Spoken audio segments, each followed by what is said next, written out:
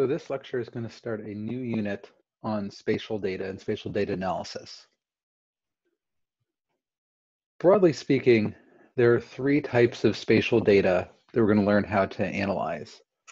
Point pattern data, point reference data, and block data. Point pattern data is when what you're interested in is the spatial pattern of the points themselves, not any sort of attribute associated with those points. Point reference data is when what's of interest is actually the attributes at locations, but those locations have some XY or XYZ coordinate, and this is often known as also known as geostatistical data. This is kind of one of the most common forms of spatial data because you have some attribute you're trying to interpolate it or infer it or predict it, or you just have some, data that you're interested in modeling and you need to account for the spatial autocorrelation in that data.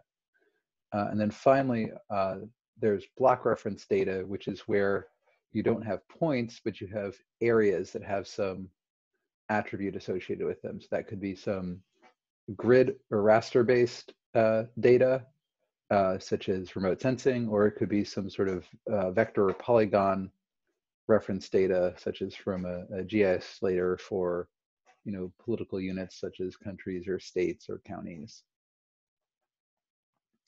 I'm going to start off this unit focusing on point pattern data. So like I just mentioned, in point pattern data, we're interested in the locations of points, not their attributes. And the primary question with point pattern data usually centers around the degree of aggregation. So in these three panels at the bottom, what we can see are randomly generated examples of data that is truly spatially random. The points were generated without reference to each other. An over dispersed data set where they're much more regular than you would expect by chance. In this case, roughly on a unit, one grid with some noise. And then here on the other side, we have an example of clustered data where there are, clusters here with, of points aggregated near each other. And so you'd want to be able to detect over dispersion versus clustering, and then possibly also be interested in knowing the spatial scales of this, kind of knowing that this is, roughly a 1 meter, if that was meters, that would be, roughly a 1 meter regular over dispersed pattern, and that, that these clusters have some characteristic size of, about 2 here. One of the main reasons we also do point pattern spatial statistics is that the reality is that random data often looks more aggregated to the human eye than it actually is. Most people's vision of spatially random data is actually a little bit over dispersed. And they wouldn't expect points to show up near each other by chance as often as they do. So it's a good example of the use of statistics because of the fact that the human eye and the human brain are pattern matching machines, which will see pattern where there isn't pattern. So that null model of random is actually really important in point pattern data to reject things that we want to interpret as showing pattern that is just chance. The most common statistic for point pattern analysis is known as Ripley's K. It's a fairly simple statistic. What you do is you bin your data by distance. So you're going to start with a focal point, and you're going to calculate counts of points as a function of distance bin. So you're going to go and move outward from each point and calculate how many points are 1 meter away, how many points are 2 meters away, how many points are 3 meters away, how many points are 4 meters away. And then you could combine the points. You're going to do that for every point and combine those together, calculate averages, and normalize that by area. So if that statistic is positive, it indicates that there's more points expected than by chance at that distance. And if it's negative, there are less points expected than by chance. And then any sort of interval estimation is traditionally done just by some sort of bootstrapping, where you simulate random, true spatially random maps. And then perform this statistic on those maps, and then you do that thousands of times, and you end up with a kind of a null model. And the question is, does the spatial pattern you see differ from that null model? And actually, the only tricky part about Ripley's K and its calculation is the requirement of a definition of area, which is really quite simple when you're, these donuts of different distance bins do not intersect with the boundaries of the region that you're studying, but it gets much more complicated when they do. And it can get incredibly complicated when the regions you're interested in are not, simple geometric areas such as rectangles or something like that, where the geometry of just calculating area itself becomes the hard part. And in the bottom right corner, we kind of see written out in equation form, this statistic, this calculation. So you start by looping over all individuals. For every individual, you loop over every individual except itself, and you count how many individuals fall in that specific diameter class or not. So this K function here is just a simple counting function. Do you fall in any particular distance bin or not? You divide this up by the total number of points you're counting to get a mean, and there's an area correction. So this is a simple example. If this is the point I'm starting with, I have different diameter bins. I'm going to count up all the individuals that I find in here. Calculate the mean over having done this for every different point, and then normalize each of these by the areas that I'm sampling. And you can see that the first few first few donuts, that's simple, and then here in this one it starts to get more complicated because I'm intersecting the boundary, and I need to account for that loss of area. And if I move to the next bin, it would be kind of a really funky bit. So here's an example of calculating Ripley's K for the 3 randomly generated maps we looked at earlier. So first, for the random map, we see that the actual Ripley's K statistic falls within those bootstrap confidence intervals quite naturally, and there's no indication that this random pattern is anything different than random. There's a slight positiveness to this, but it's totally within the range of what you would expect by random chance. If we look at the over dispersed, what we see is that this statistic is negative between the distance of 0 and 1. And that's indicating that between 0 and 1, I'm encountering less individuals than I would expect by chance, which is, again, an indication of over dispersion. So we're over dispersed on the scale of between 0 and 1. And then after that, it's actually not that distinguishable from random, maybe a few little hints of peaks coming up. We do see kind of this almost periodicity to the statistic, because you're going to be encountering points at a regular frequency. You also see that the periodicity isn't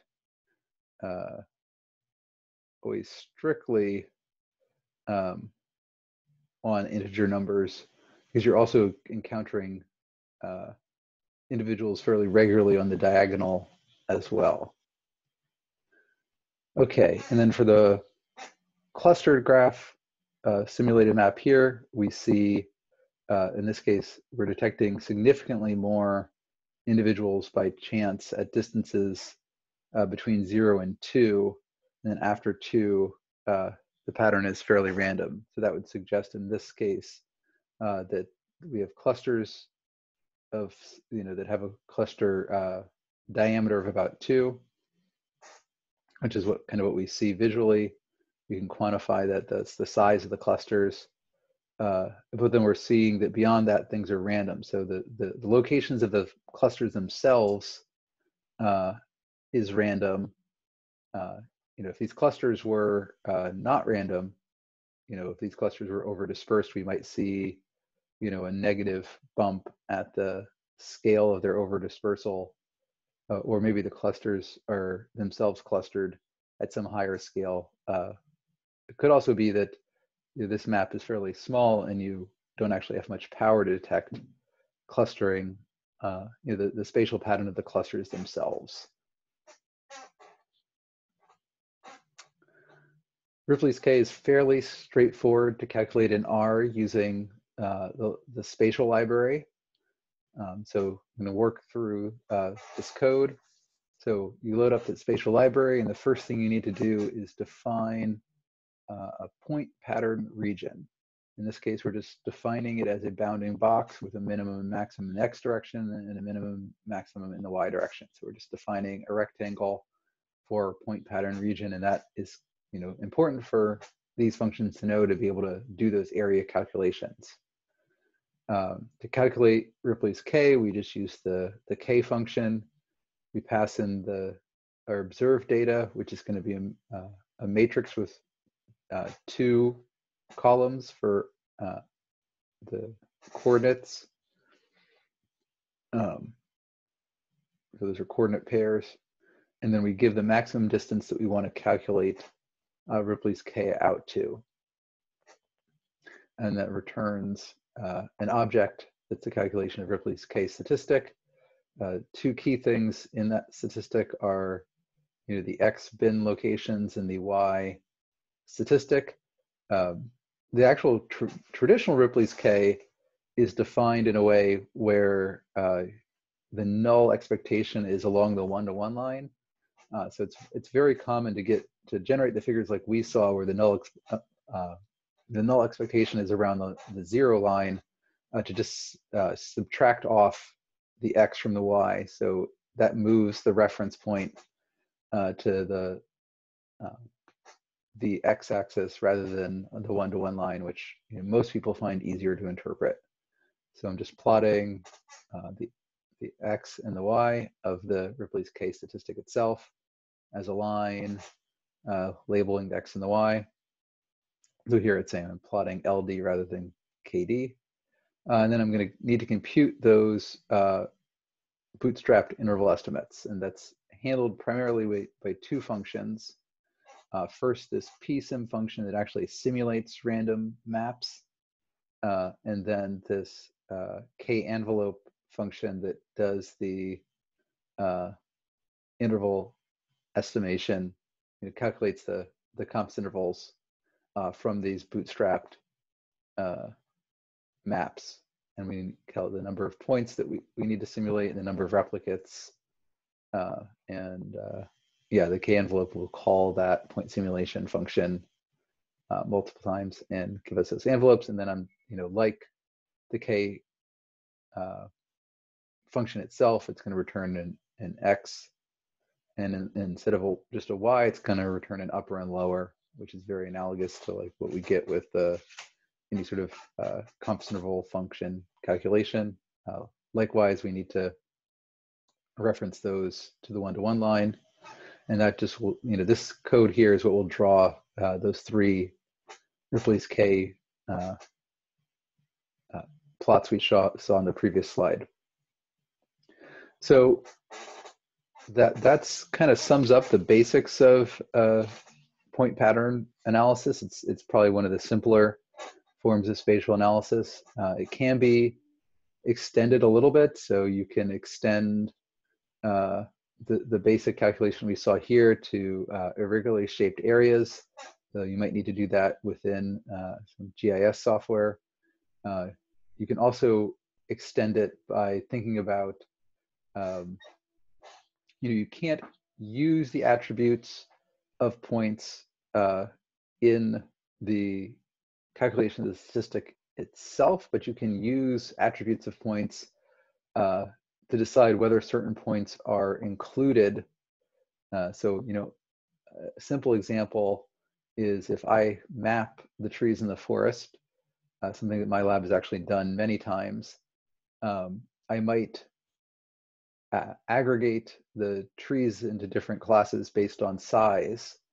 And there's actually an expectation and a lot of examples showing that juvenile trees, the little ones in the understory, are actually aggregated, which is often interpreted as the result of dispersal limitation. They're aggregated around the adults. That at intermediate stages, medium-sized trees tend to be fairly randomly dispersed, and that's because processes like density-dependent mortality take this aggregated pattern that we see in the juveniles and preferentially thin them out. And for adults in the canopy, we often find them to be over-dispersed because their crowns compete with each other, and so they are more regular than you would expect by chance because of competitive processes. And you could do that with other sorts of point pattern data. You could say, here's the overall data, but maybe these blue points are aggregated and these red points are over dispersed, or whatever your attributes are that are of interest.